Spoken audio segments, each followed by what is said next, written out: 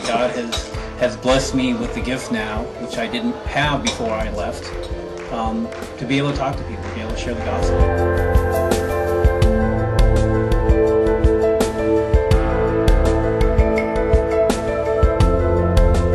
But today, I went to the prison.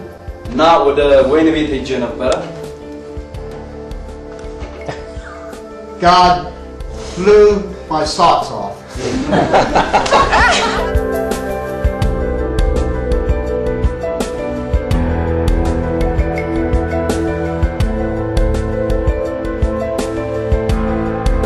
That's part of the adventure for me, making use of what you have and making it work and letting God do the rest. It's really fun.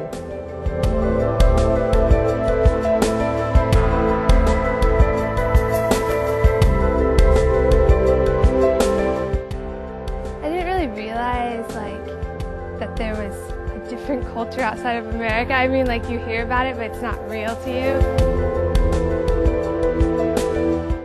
It put things into perspective for me.